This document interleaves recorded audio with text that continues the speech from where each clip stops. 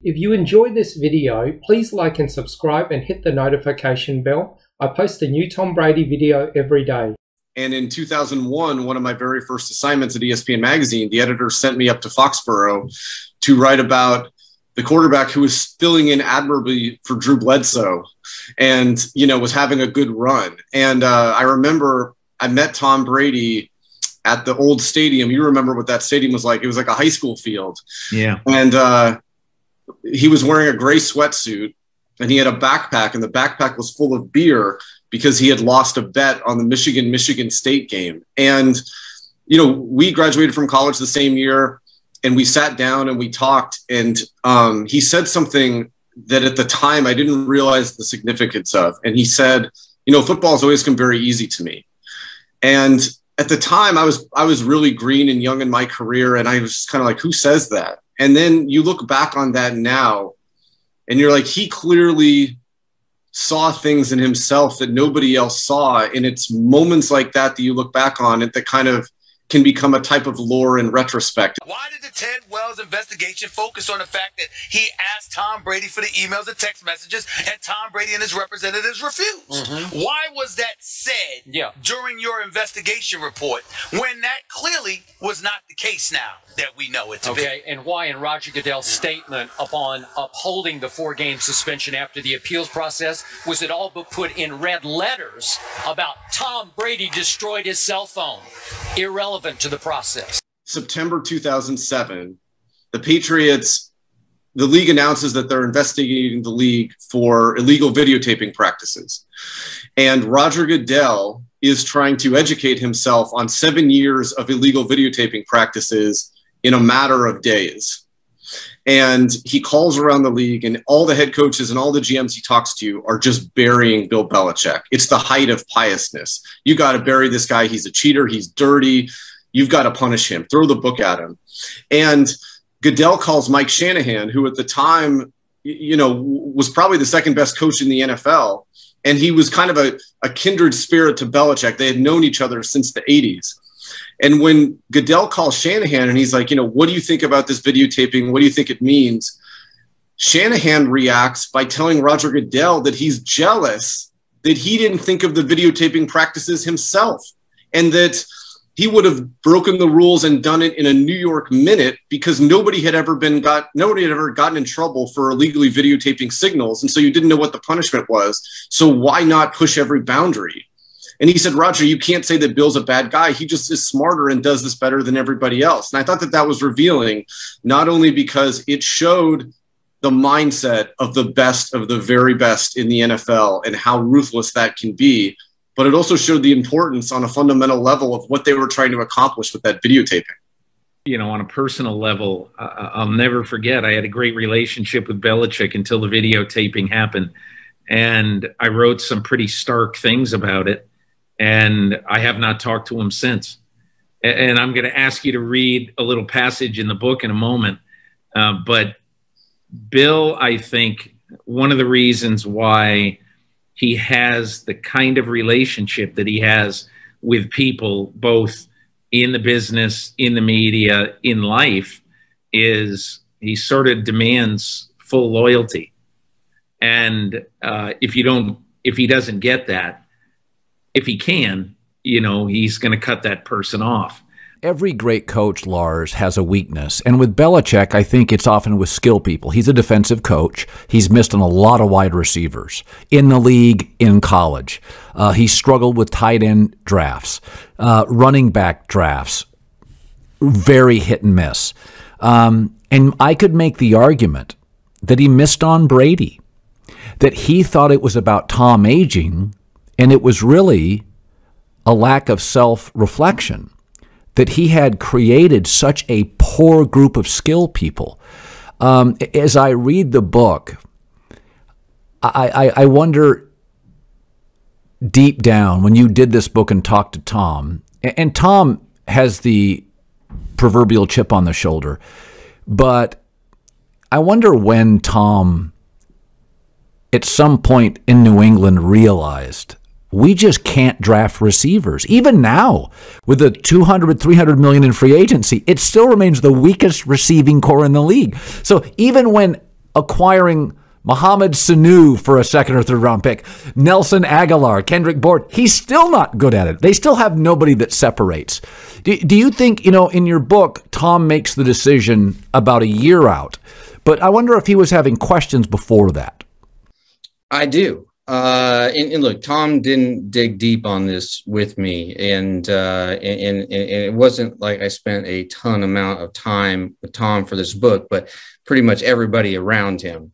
I think, Colin, it can be distilled into something very simple. He did not feel appreciated by his boss. If it's me, right, I want to be appreciated by my editors. Even Colin Cowherd, as successful as you are, you want to be appreciated for your job. And Tom did not feel appreciated. Belichick, who acts as the de facto GM, wouldn't give him the contract extension. And, Belichick, in Tom's mind, was ready to move on. And Tom's last throw, ironically enough, I said Jameis Winston's last throw was a pick six. Tom's last throw as a Patriot was a pick six.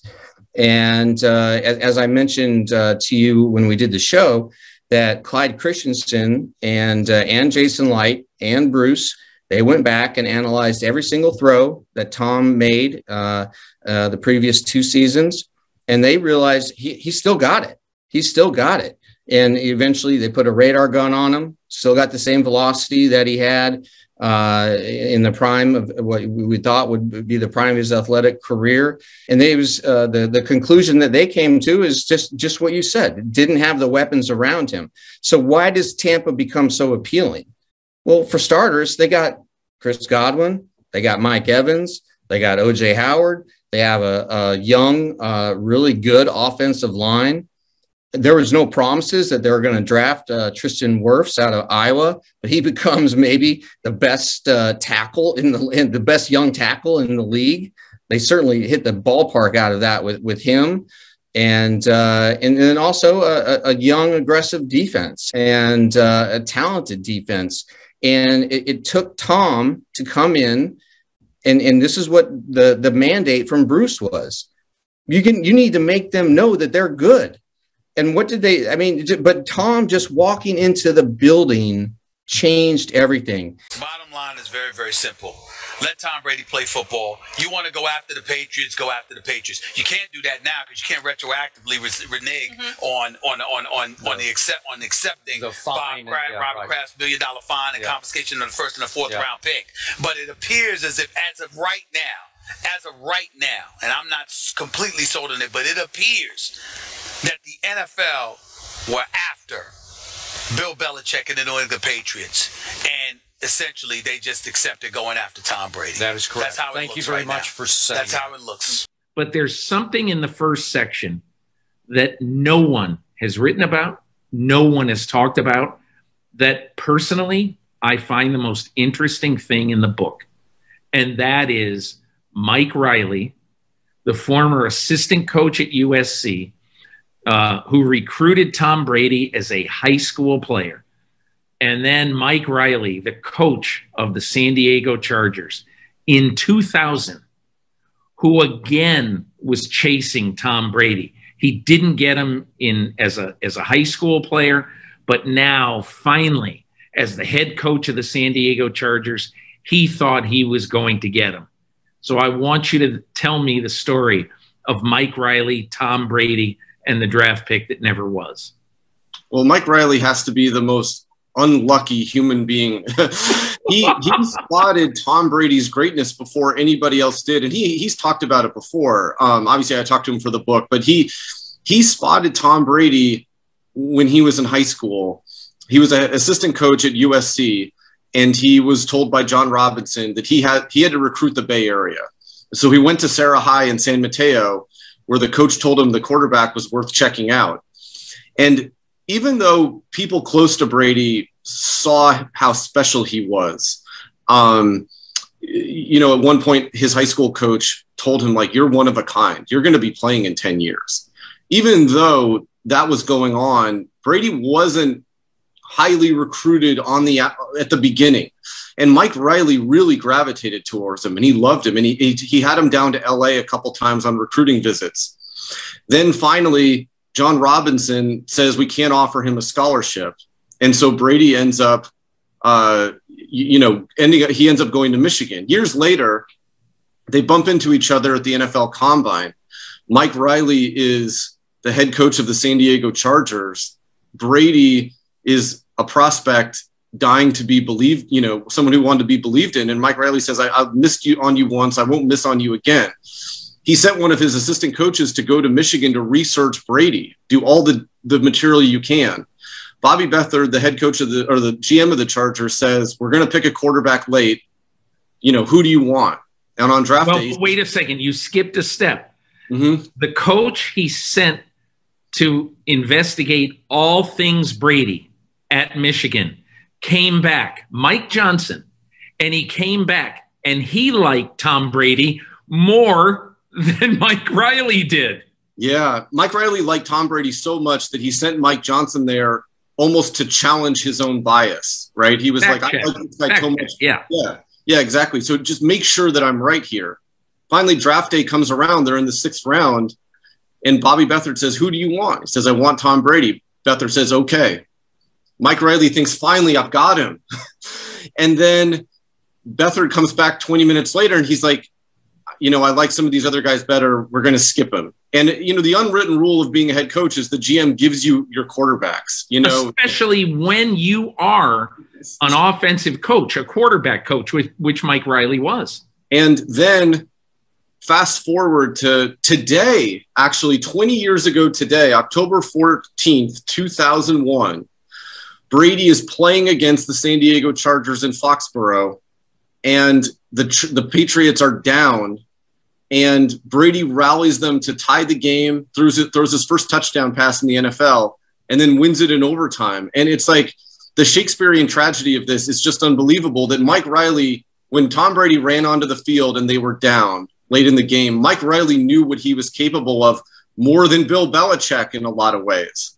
And yet, of all the guys who have overlooked Tom Brady, and we've talked about them over the years, Mike Riley was really the one guy who saw his potential and was just never able to have the authority to actually capitalize on it and to coach him. It's an epic tragedy. And it's also just, as a story and as a journalist, it's an unbelievable story to tell. If you wrote the story of this season, it's ludicrous. Brady misses out on 1,500 snaps. We're in a pandemic. He walks into a house of a stranger looking for Byron Leftwich. He's doing high school practice. He creates practices at a high school football field that a local affiliate gets on video from a helicopter. Not sure he got in trouble with that or not. The whole thing was sort of make it up as they go. And I wondered, with your relationship with Bruce Arians, when it was all said and done, was even Bruce a little surprised? I mean, it looked so chaotic on that Thursday night in Chicago. It was like almost duct taping things together week to week. With your relationship with Bruce, when it was all over, a little surprised, a scale of 1 to 10, a 3. I mean, it is almost a ludicrous, hard to believe script in what happened. Yeah, especially one with how the season started, going into New Orleans and getting thumped, and Tom throws a pick six and throws another interception, and then Bruce publicly criticizes Tom.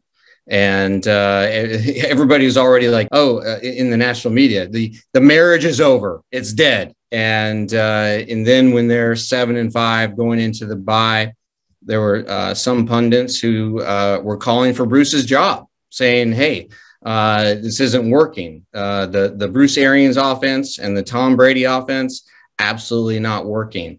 But, they kept grinding away. And eventually, as I said on your show the other day, and thank you for having me on your show, and thank you for having me on your podcast, Colin. You've been a huge advocate for this book. I really appreciate it. I really appreciate it. They had a melding of Tom's offense and BA's offense. Now, could Bruce have envisioned that they were going to be this good this fast? No. When they were 7-5, you know what Bruce was thinking? We're going to start preparing for next year. We're going to use these last games of the season to get ready for next year. He did not think he was going to click as quick as it did. And, you know, he didn't say that publicly, but that's what he was thinking privately. That's what he was saying to Jason Light, the general manager. He's like, hey, we're 1 year away. But, you know, when he was recruiting Tom and then Tom signs, one of the first things that Bruce said to Tom was, we are really good, but our players don't know it because of this culture of losing. And you know, Jameis Winston the previous year, 30 touchdowns, 30 interceptions, you know, and the last throw of Jameis's career for Tampa was a pick six in the shortest overtime game in the history of the NFL. And afterward, you could just see the exasperation on Bruce's face when he just said, you know, Jameis does so many great things, but he also does so many terrible things. And so Bruce knew in his own mind, he didn't share this with his assistants, that he had to move on from Jameis. And really who they were targeting was Teddy Bridgewater. They thought Bridgewater is going to be our guy. He's from Florida. He'll want to come back home, and then slowly they get word that Brady could be interested. And if you remember, at the NFL Combine, so this is pre-pandemic, right before the pandemic hits. Yeah, all the coaches get their time up at the microphone, right, and in front of the national media. And Bruce is asked, "Hey, who do you want to be your quarterback?" And he just said, Tom Brady, you know, and he had no idea. But you know what he was doing? He was sending a message that went all the way up to New England and through the big iron gates of Tom's mansion, letting Tom know and Tom's agent, we want Tom. That's it for this video. I post a new Tom Brady video every day, so please like and subscribe. That way you'll always have a new Tom Brady video to watch every single day. Thanks for watching.